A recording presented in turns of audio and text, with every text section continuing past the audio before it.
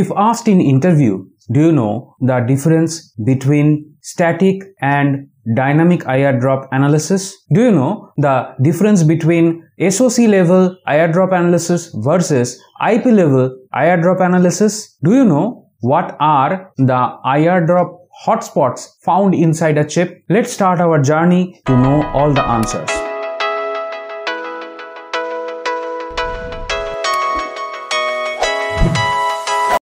Hey guys, welcome back. In today's episode, we are going to discuss the below points. Power delivery network, its significance on IR drop analysis. Next, we will cover the definitions of IR drop and ground bounds. Next, we will show the position of IR drop in both the design flows of the IP design as well as the ASIC design flow. Next, we will touch base on some of the fundamentals of resistance, KCL, KVL, and circuit and parasitics. Next, we'll do a classification of static and dynamic IR drop analysis. Next, we will show the IR drop and its impact on the timing analysis. Next, we will talk about the IR drop effect to be found for multiple power domains. Finally, we will talk about the IR drop thermal hotspot detections and its mitigation methods. So that's the menu for today. Without any further delay, let's begin. Introduction. For continuous downsizing of the technology nodes, the chip operating frequency is continuously increasing, at which the timing related defects coming out of high-speed tests are high in proportion. Now folks, you might have noticed that today your mobile phone processor, the gigahertz processing speed is increasing with every new generation, and IR drops are very much relevant for this high-speed switching operation. We'll come to that point later. DFT techniques may cause the test vectors to contain non-functional states, which result in higher switching activities compared to the functional modes of operation. Specific scenario. Excessive switching activity causes higher power dissipation, which in turn may cause IR drop hotspots that could damage the circuit. Due to the higher IR drops, which increase signal propagation delays during the test, causing field loss. Power delivery network. The power grid simulation in ASIC causes power delivery network, abbreviated as PDN, to turn on all the leaf cells inside any VLSI circuit.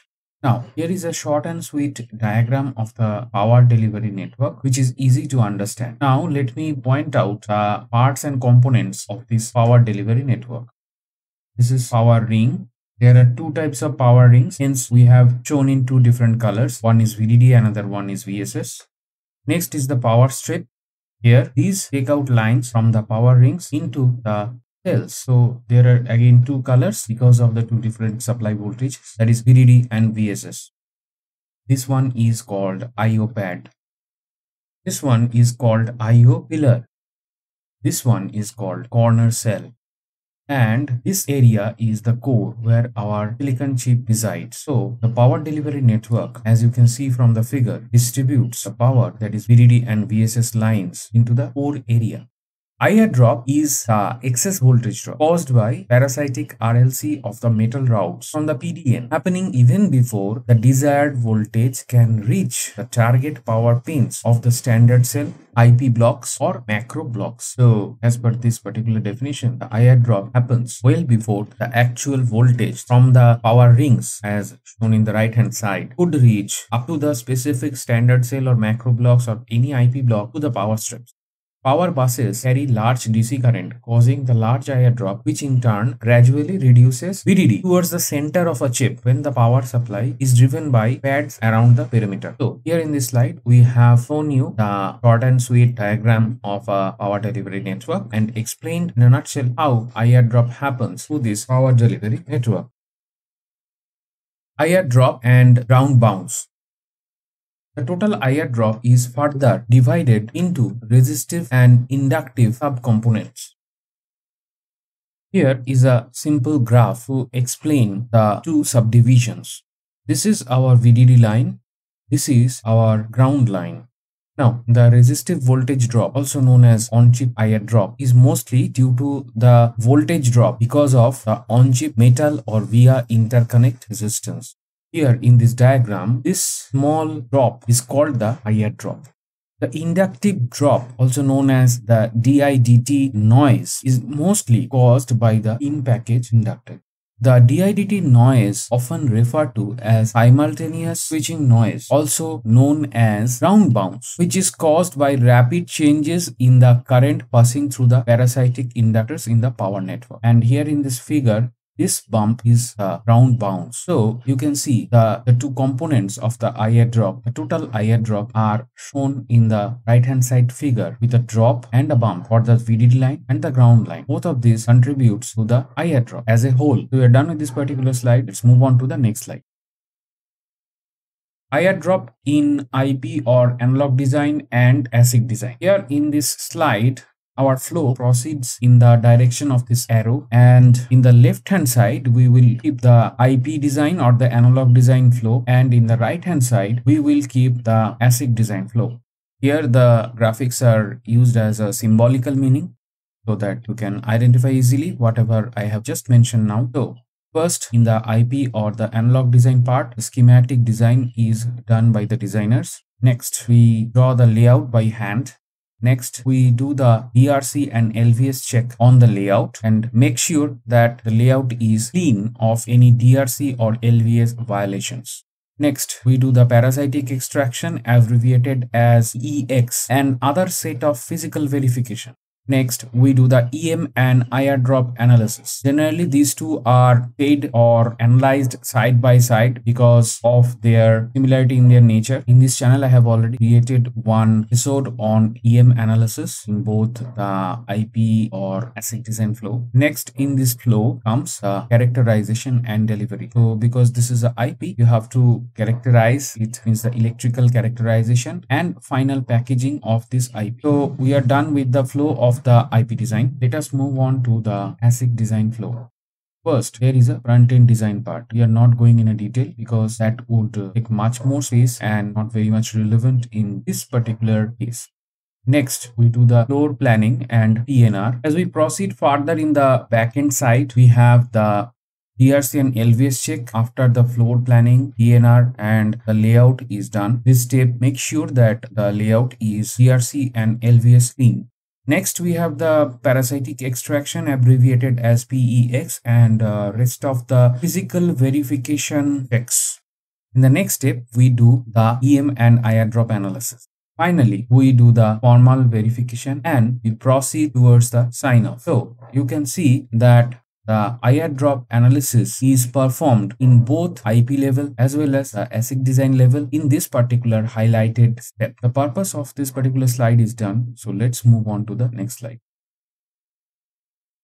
Resistance of metal strip and KCl KVL. Here in this slide, we'll look back and touch base some of our fundamental concepts which will help you to understand the IR drop analysis and phenomena altogether. We have a very close relation of the current, resistance and voltage, that is I, R and V. You can see the triangle, and we can have several combinations with these three particular components in multiple expressions of a circuit.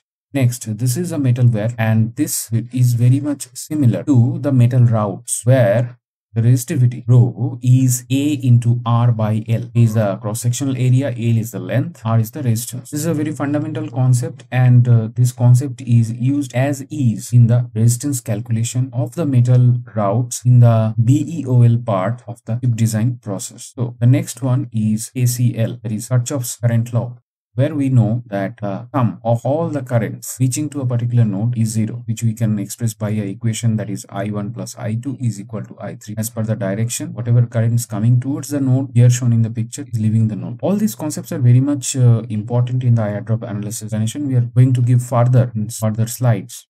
The KVL, that is Kirchhoff's voltage law, also we can imagine from this circuit. Here you can see some of the all voltage drops are equal, that is in force as well as the dissipation. So I have touched base the basic physics here in this particular slide so that you can now correlate in a very fine gradient the concept of IR drop analysis in upcoming slides. So we are done with this particular slide. Let's move on. Simple circuit diagram and parasitic.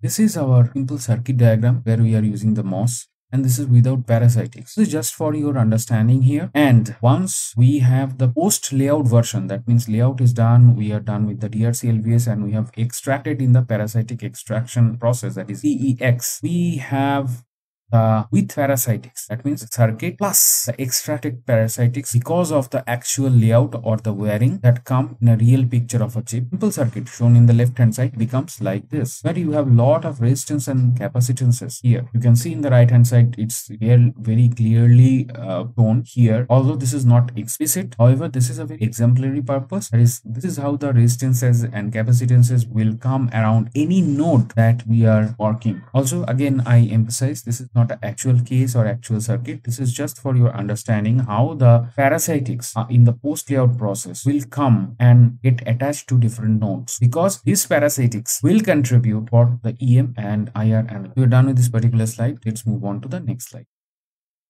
IR drop classification. So we have our IR drop grossly aggregated in two parts. First one is the static one, that is static IR drop, and the next one is the dynamic IR drop. So this very simple classification. Now in upcoming slide we will touch base both the static and dynamic IR drop analysis one by one. We are done with this particular slide. Let's move on to the static IR drop analysis. The IR drop is defined as the I average into the resistance segment, that is R-ware segment. Here I mentioned the word static. Here IR drop static means the static IR drop, and I average well-known quantities, the average current you have come across already in your textbook. And the resistance R-ware segment, we have just shown you in the pictorial representation what the resistance segment looks like for a metal rod. Now this I average is all factors out of the leakage currents.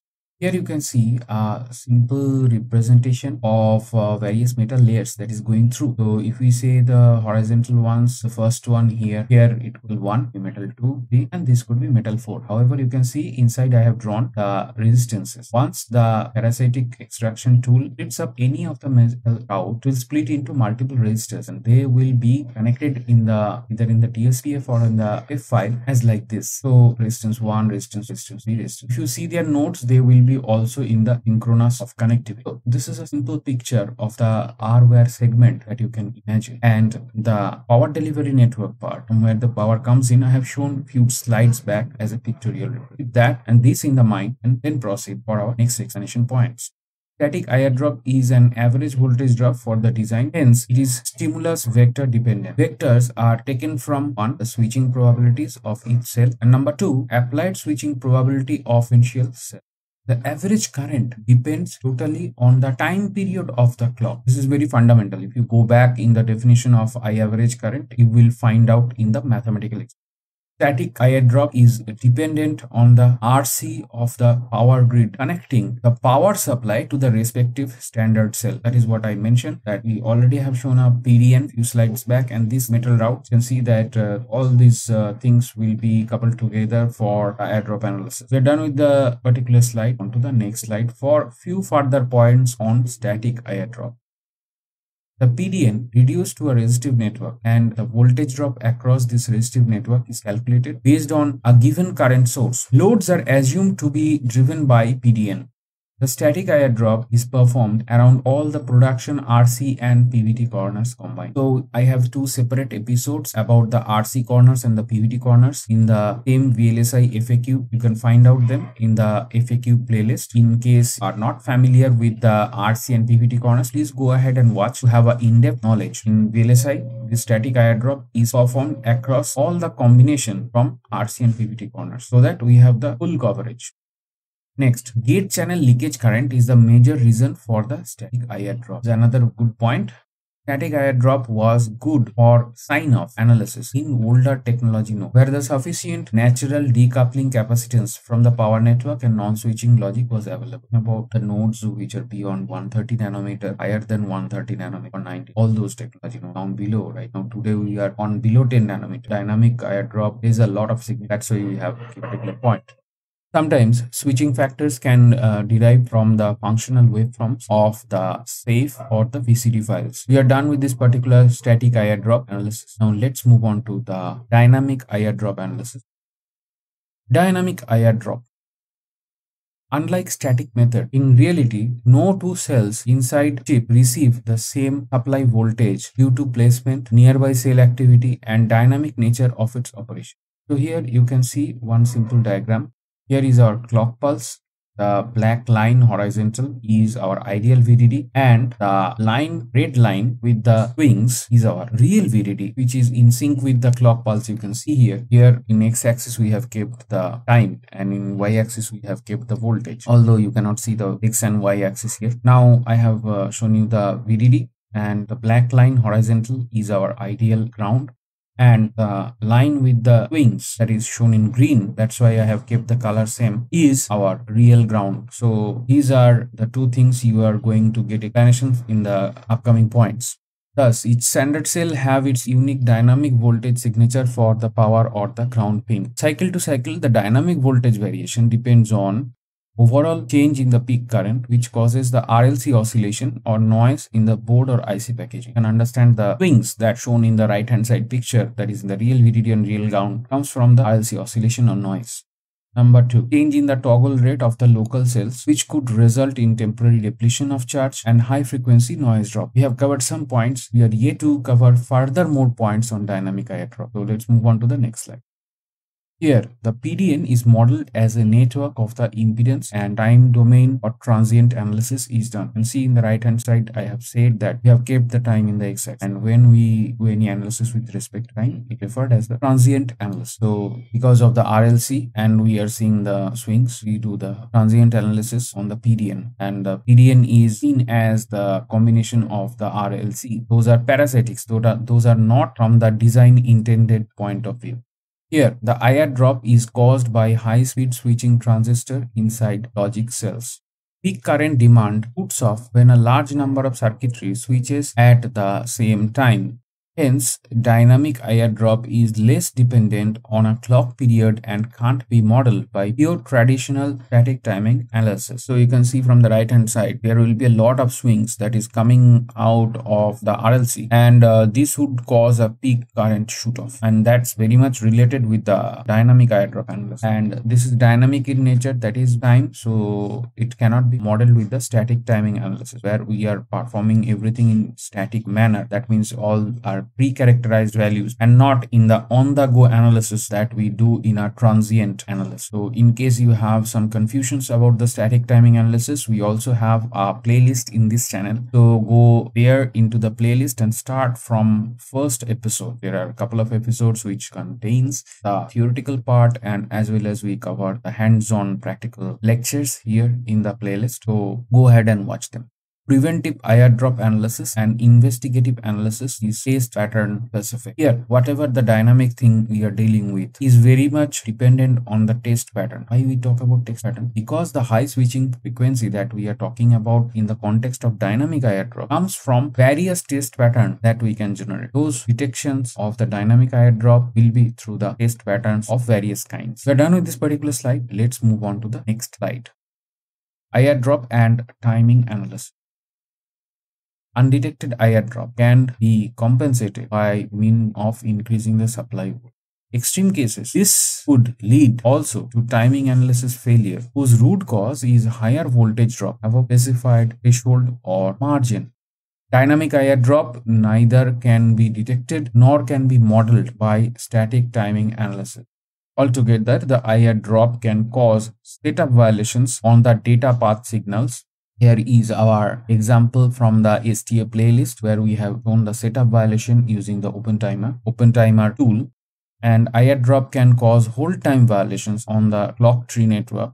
Here in the playlist, we have also shown the hold violation using the OpenTimer tool, and these are the explanation or snapshots from the episodes in the STA playlist.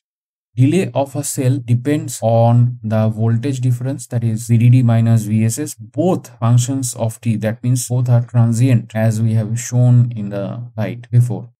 This delay increases with the increase of standard cell threshold voltage, while we vary the threshold voltage in a manner for the standard cell for the different categories like ULVT, LVT, SVT, HVT and UHVT. So these are various standard cell packages for different threshold voltage. ULVT is the ultra low VT, LVT is low VT, SVT is the standard threshold voltage, HVT is the high threshold voltage, and UHVT is ultra high threshold voltage. So keeping all the points in mind, you can see that with the hit on the setup and hold violation as well as in the delay, altogether the timing analysis is get affected by the IR drop happening in an actual chip. We are done with this particular slide. Let's move on to the next. IR drop with multiple power domains. Power distribution among multiple power domain P is the abbreviation in a single chip is significant in floor planning and placement phases. So here you can see one diagram, that is a block diagram for a power domain blocks in a chip. So let me bring out my mouse. So whenever we have different power domains, we have a controlling block called the power management block, and here PD1, that is the power domain 1, will have VDD1, PD2 will have the VDD2, PD3 will have the VDD3. So I have just named it maybe a digital block, analog block, and some macro that you have purchased from your another vendor. This is a typical representation of the different power domains. I have explained about the power domains in detail in the UPF series, and you can find the lectures on the UPF in the UPF playlist of this channel. Proceeding forward, the next point is the PNR tool synthesizes the power distribution network based on the power budget specification for each domain while keeping the power network constraint under consideration. Because of all the blocks you can see in the right hand side picture, the budgeting has to be in a proper way so that proper voltage, if there are 3 different VDDs in a single circuit, they will receive in a proper manner. IR drop map is used to analyze the power network. We will later come to the IR drop map. If analyzed maximum IR drop is not acceptable, then reconstraint and resynthesize are done. So these are engineering changes that we do as per our analysis the IR drop. After the IR drop becomes acceptable, the new floor plan is created with added power or ground pads. I have shown the pads in the first or second slide in this particular lecture. So we are done with the cases of multiple power domains and how the budgeting and all the things we deal with the different power domains when we have in a how we approach the situations. It's just discussed here in this slide. We are done here. Let's move on to the next slide. Thermal hotspot by IR drop. The heat produced in a chip is proportional to the dissipated power. That is what I touched base in the fundamental slide where I have shown the relation of V, I and R. So I square R is power dissipation which causes the heat, and all those things we have done in our fundamentals in our textbook. An excessive power dissipation during the operation will increase the circuit temperature well beyond the safe zone, causing the permanent physical damage. Such zones are predicted by dynamic IR drop analysis and referred to as hotspots. Now, how do they look? They look like this. So you can see different colors. And these are heat signatures predicted by IR drop analysis inside a chip. So you can see there are different color gradients here in the right hand side picture. Generally from green towards the red, we more approach the more hot regions are there. So this thermal signature is kind of similar to if you see the infrared detection of heat sometimes used in medical sciences. You see the videos where a human body temperature is scanned by the different scanners. So there you also find some similar heat signature. They are same kind of color gradients are used. Here we do it by the IR drop analysis tool, and we have a similar kind of heat signature happening inside the entire chip. We have some zones which are less heated. We have some zones which are extremely heated here in the highest color, the red. So obviously the tool will give you the legends about the power ratings and dissipations happening for each of the color. So this is the heat signature. These are called the thermal hotspots. There are different spots inside the chip can get heated, and over time they are not cured, then they will cause the permanent damage. That is the purpose of the IR drop analysis, to detect these hotspots and correct them way before the sign off.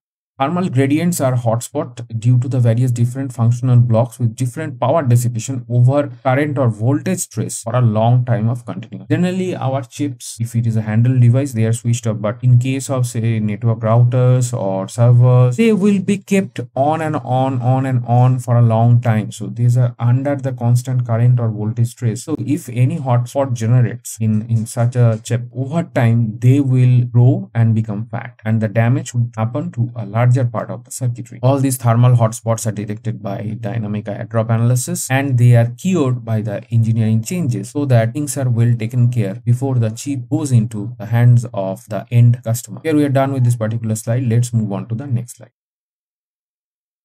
Here in this slide, we'll talk about the IR drop mitigation. So far, we have discussed about all the reasons behind the IR drop, how we detect the IR drop, and our detection procedure theories we have covered so far. Now here in this slide, we'll talk about some of the mitigation methods in the upcoming points. High IR drop impact on the clock tree network, causing the hold time violation, while the IR drop data path signal nets are caused setup time violation. I've also touched with this particular point few slides back. To deal with such situation, one may separate the standard cells with high switching activity apart so that the burden on a given bump to feed many standard cell can be mitigated. The lines coming from IO pad into the power rings and then going for strips, those will be well taken care if separate out zones where there is a higher switching activity and there is a less switching activity. So chances will be less of getting hotspots, and the circuit will be cured of the IR drop violation. And these are the methods, the engineering changes we are going through in this IR drop mitigation slide. With padding, clock cells technique, clock buffers or inverters and clock gate cells are given extra space to keep out regions to avoid placement of standard cells and any excessive cell density around them. Decap, that is decoupling capacitor, insertion around the cells within a dynamic IR drop hotspot region is another way of mitigation.